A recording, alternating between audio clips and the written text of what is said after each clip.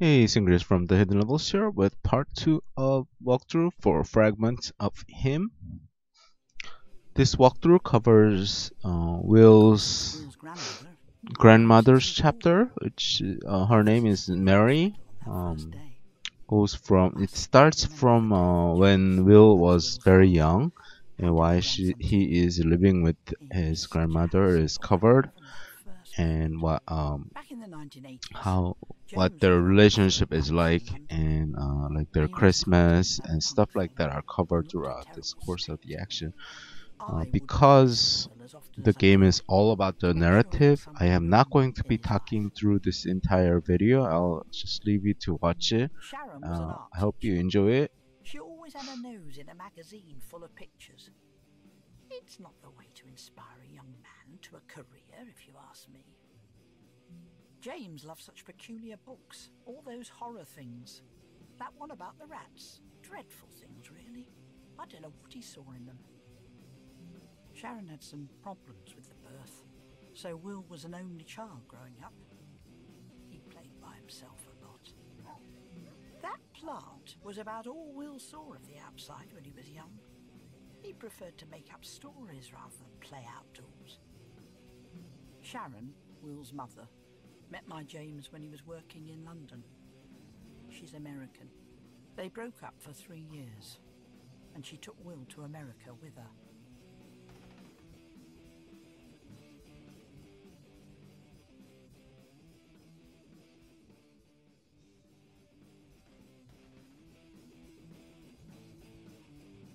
James and Sharon would always be putting on some awful music, if you could call it that. Not my cup of tea at all. I turned it off first thing whenever I was babysitting. I suppose I sound old-fashioned, but there are appropriate ways to raise a child. I only wanted Will to grow up happy and normal. I remember an evening where Will was quieter than usual. At first I thought he was ill.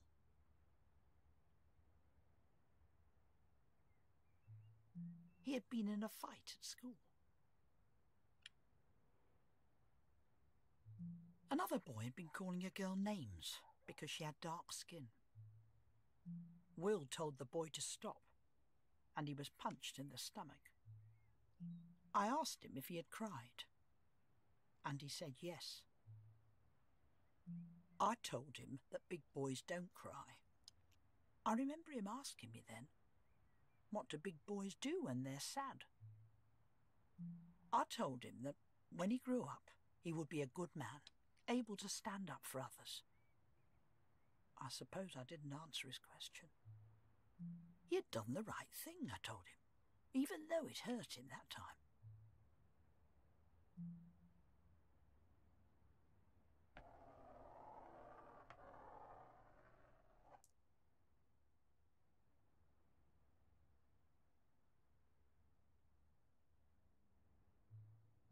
Now I think about this, he didn't seem much happier.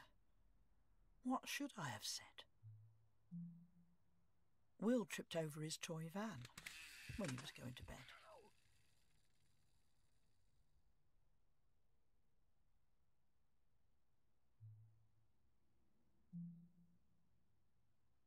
I remember carrying him.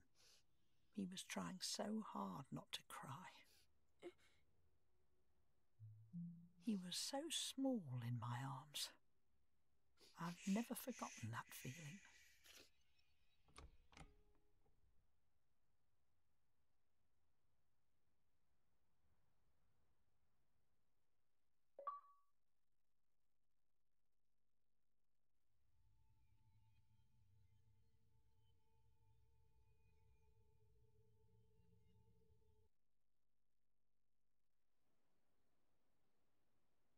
I have so many little memories making up our lives together. It's odd what sticks with you, though. I took him to bed to read him a story.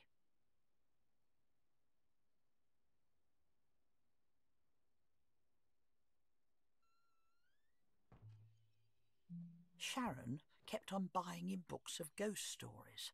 He always wanted me to read him those, but he never slept properly after, I think. He would never settle properly until I had checked the room for ghosts.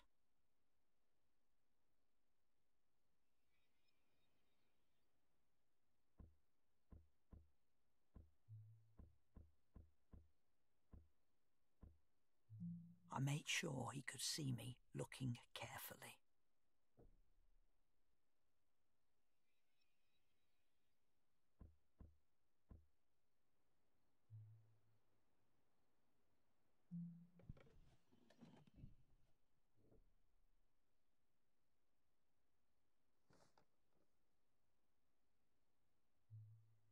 I remember that night clearly. I remember promising him that I would always protect him, no matter whatever happened. Of course, he was thinking of ghosts still, but maybe I knew then that his life wasn't going to be so easy.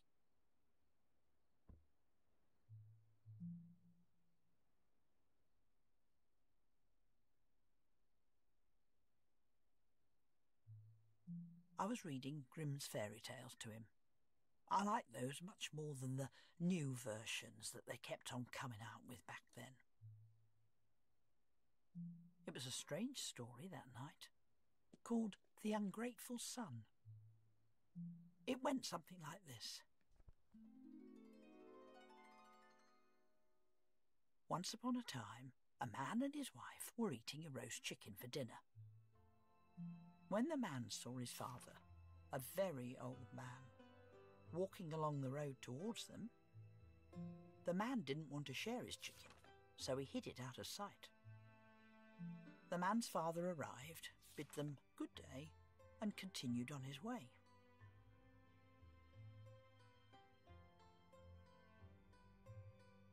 The man was happy with himself and told his wife to get the chicken and put it on the table again. But the chicken had transformed into a giant toad, which leapt onto the face of the man. The toad would never leave, and when his wife wanted to help, she was so afraid of it that she dared not go near. The man had to feed the toad every day from then on, or it would bite his face, and he never rested for the remainder of his life. Like I say, it was a very strange story.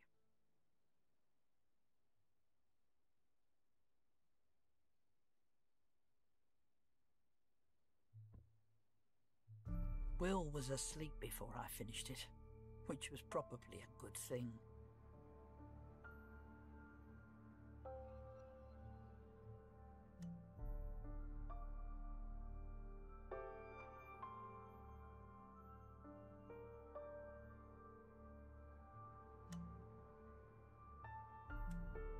I felt strange after reading it. I wondered about whether I really could keep him safe. The world is so unpredictable. I would do my best like all good grandmothers.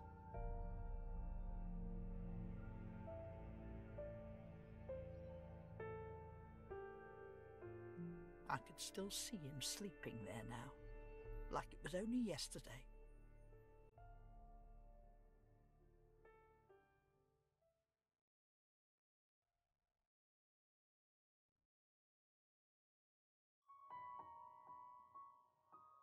I'd raised James, so I thought I would be ready for anything from my grandson Will.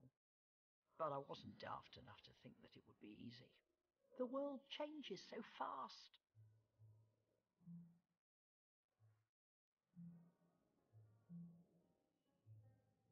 I remember the family visiting me when Will was a teenager.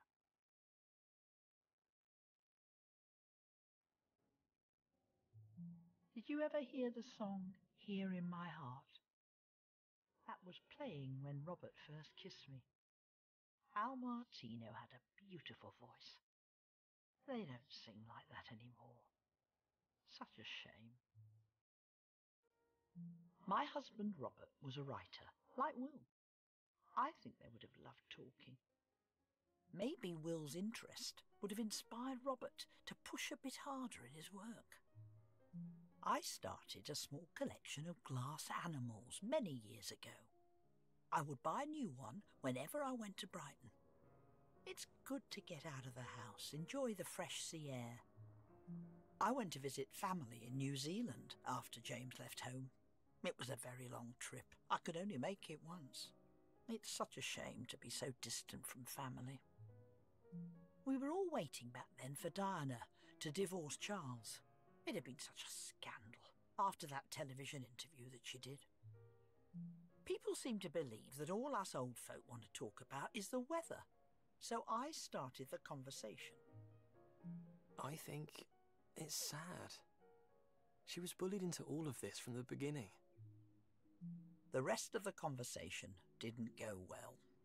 Will frustrated me so much. I told you before that Sharon is American. She didn't say anything, which was probably a blessing, really. James didn't help. He has always been so obtuse in his views. I wish I hadn't even tried. They didn't want to hear my views. I said that I was going to make some tea. No one offered to help.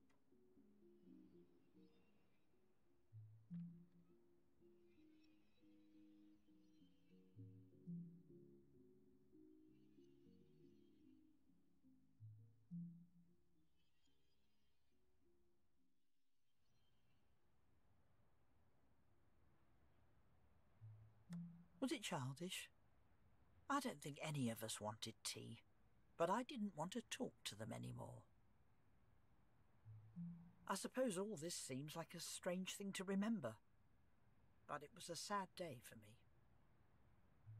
I didn't have any choice in my time, but I had a quiet life. It was good enough. It's easier to be different now, but all he could see was the need of one person, at the risk to everything else. James and Sharon were both adults, but Will... I was worried about him, getting all these views. It could get him into trouble.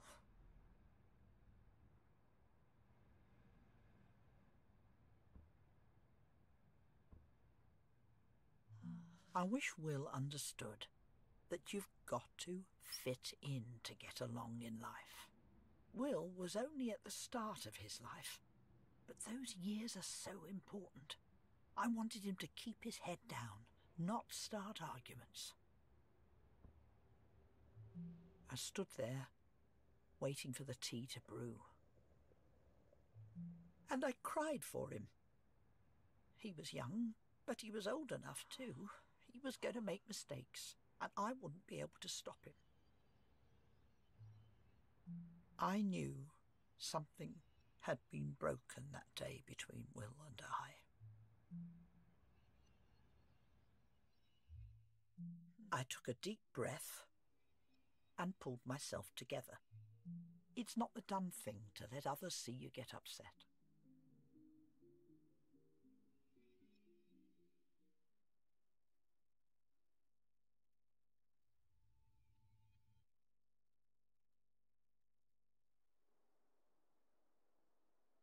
I've lived alone since a little time after Will was born. That was when Robert passed away. I missed him, of course. Yet it was tolerable until then.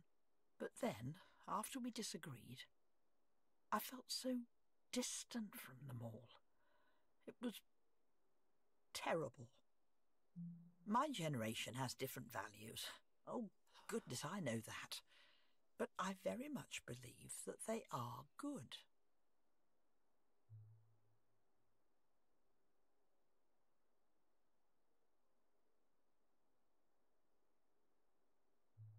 I wasn't prepared to accept that Will wasn't going to talk to me anymore.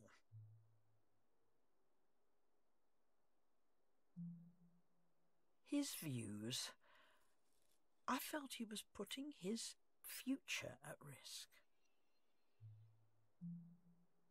All these free ideas about people choosing their own way to live, he would understand later.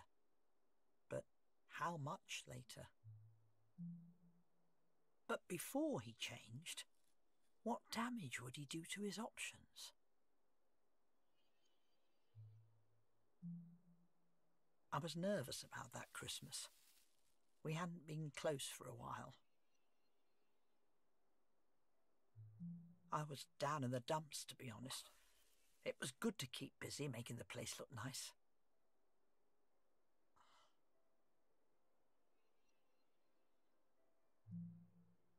Will went off to university, but I clearly remember the Christmas that he and the family came home.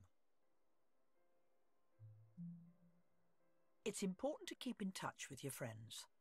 We didn't have the internet back then. I wish people still wrote letters.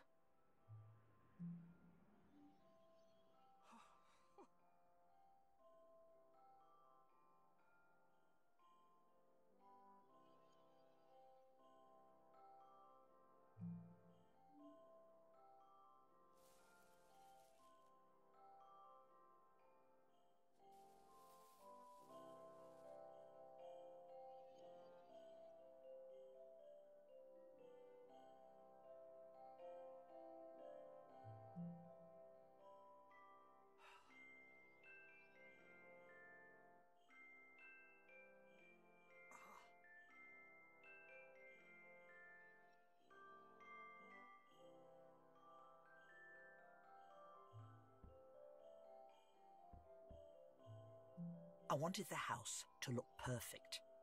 Will was going to bring a girlfriend, Sarah, and I wanted her to get the right impression.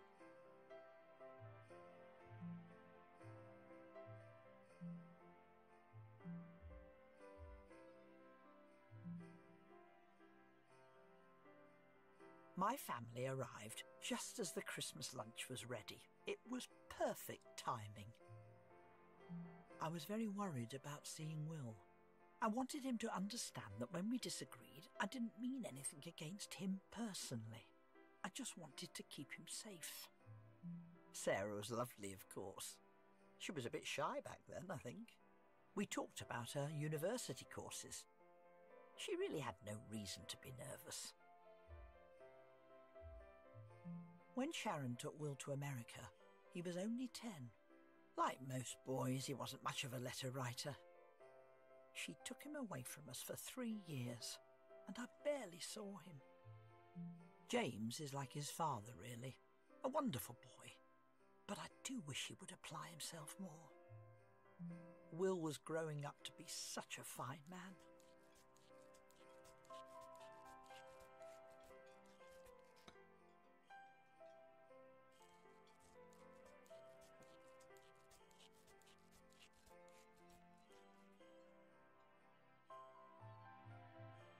He was so courteous and attentive.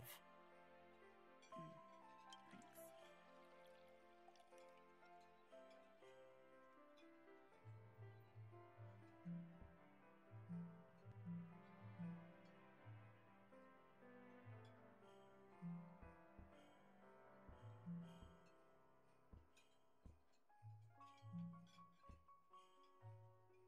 It filled me with pride and hope to see him that day.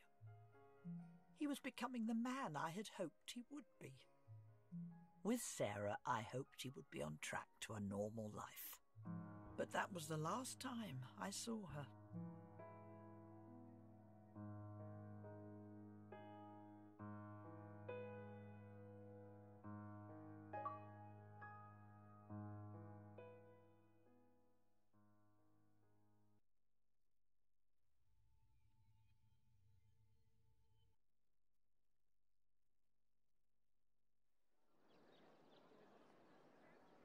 The next summer, I went to visit Will at university. I always like to arrive on time. It's just polite. So I had left plenty of time for the drive down to see him. I arrived early and decided to have a look at the campus. It was my first time there, and the buildings looked lovely. There were so many young people there, all full of life and excited about the future. Lots of beautiful girls around, and I was hoping I might spot Sarah. University wasn't a normal option for people in my time, and I never went. A solid education helps to improve a person. I noticed Will from a distance. I've always thought he stood out in a crowd. At first, I couldn't see what he was doing. Then I saw that he was holding hands with a man. And then they kissed right there, out in the open. After everything I had tried to teach him, he went and did that. I couldn't believe it. I knew those views of his would get him in trouble.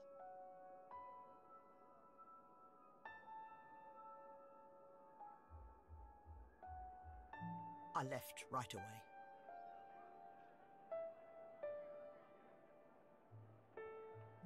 I couldn't think of a single thing I could say to him. Will hadn't seen me. I simply had no idea how I could be expected to act like everything would be okay for him. He was so young. He didn't see the trouble he could get into if he kept doing that sort of thing. The university suddenly seemed like a place full of smug, self-satisfied people. Ugly. All those petty children, doing whatever they wanted, ignoring the responsibility of the freedoms my generation got for them. I could barely stay civil with anyone there. He had made me furious. He was putting himself in danger after everything I had done for him. That sort of thing. It all just feels wrong to me. Sorry, but that's just the way I feel about this.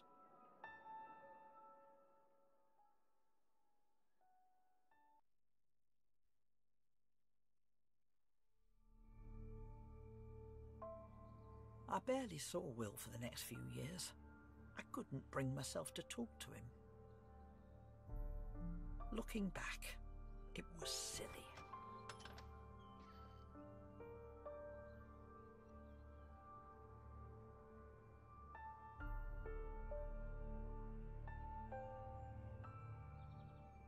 He had gone travelling after university, and I stayed at my house.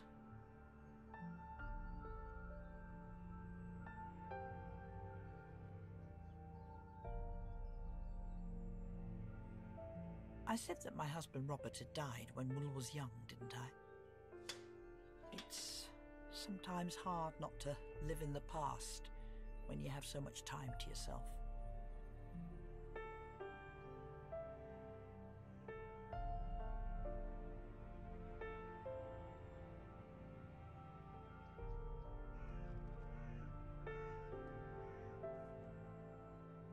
I had such hopes for Will, and all the things that he would be when he was a man.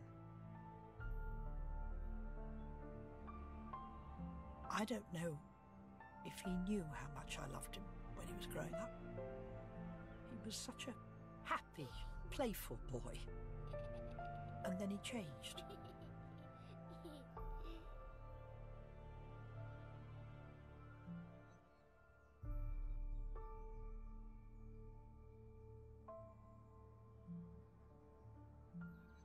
But life goes on.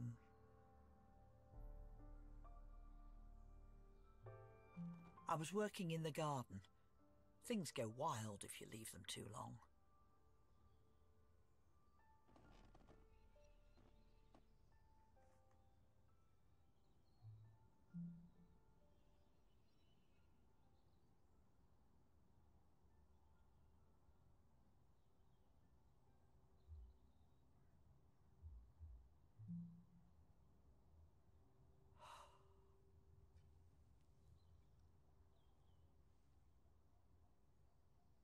Will had been travelling the world. I would very occasionally get a postcard from somewhere foreign.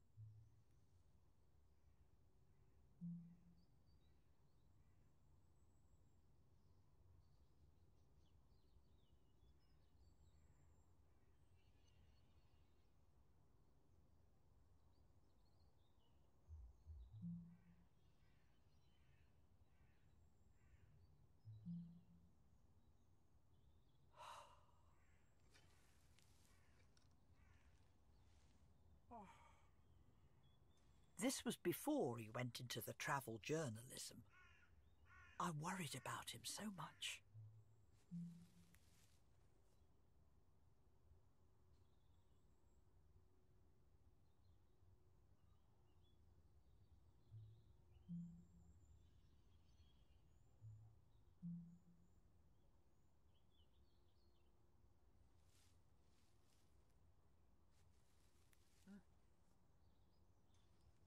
How could he be happy when he wouldn't settle down? All he wanted was constant change. Everything needed to be new all the time for him.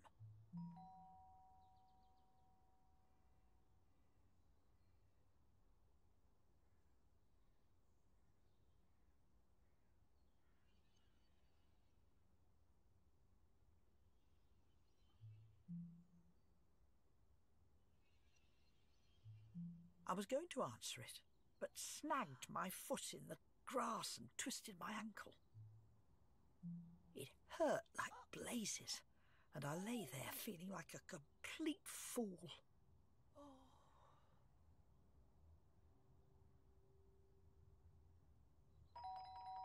There was nothing I could do. I tried to move, but it hurt too much. I called out for help.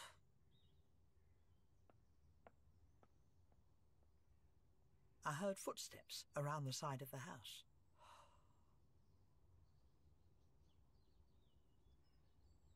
Will had come to visit after coming back from travelling.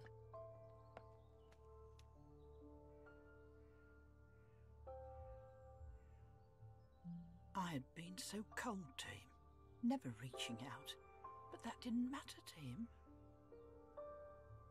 It's okay. He looked after me anyway. I saw, inside the man he was, the same kind boy that I knew.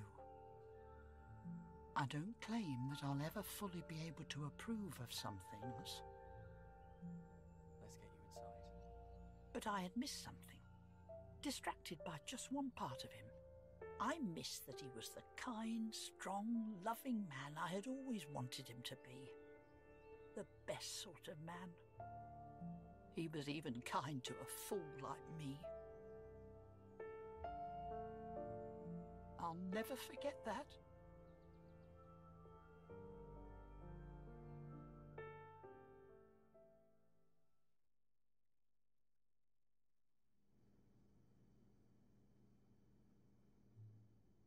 So much changed since Grandma was young. She loves me and knows that I love Harry. I think she is starting to get that, but it's a leap for her.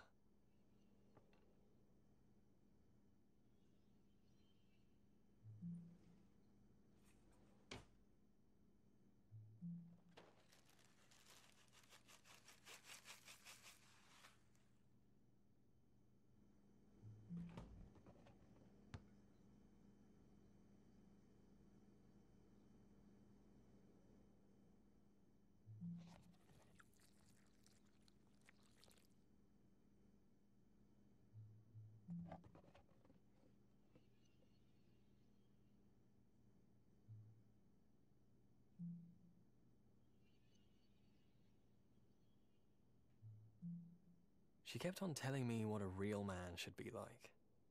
That's not me. But I think I'm okay. I'm the man I grew up to be. And now I'm thinking about marrying Harry.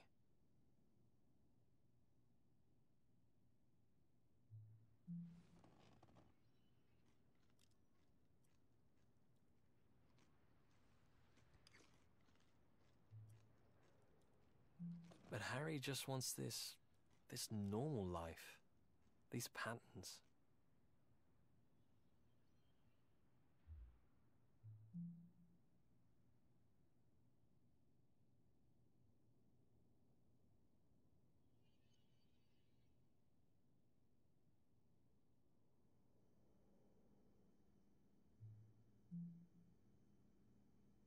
He kept a place for me here while I explored the world. That's good, right? That's love, isn't it?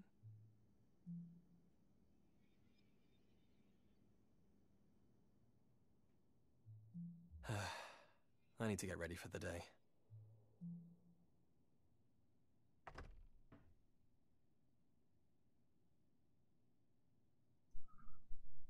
Right, we are nearing the end of marriage section here, and the next section, which will be Will's girlfriend, Sarah, will It's not begin. permanent. Thank you for watching. My name is Little Sangriaz from things. the Hidden Levels. Don't forget All to hit the these subscribe little button things check us on our meaningless YouTube, stuff every day. Twitch, twitch.tv slash Whittling the hidden away at how we levels, on our feel. website, I don't deserve her. www.thehiddenlevels.com, and I'll be back with the next part of this video.